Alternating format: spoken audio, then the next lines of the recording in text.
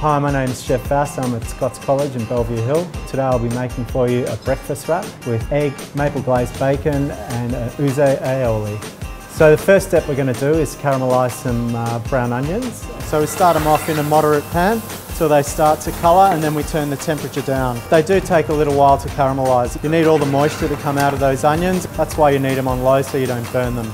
So next one up is the field mushroom. I like to peel the mushroom. That helps you not have to wash them in water. And then just nicely sliced into thick pieces. So now we're just sauteing some mushrooms, a little bit of butter, a little bit of oil, and we let them go until they're nicely coloured and sauteed.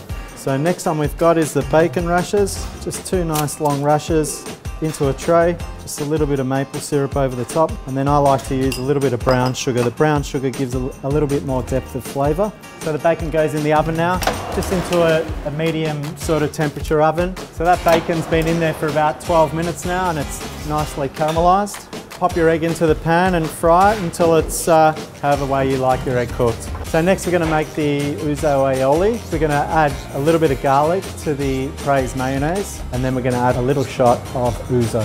And there you have Ouzo Aioli.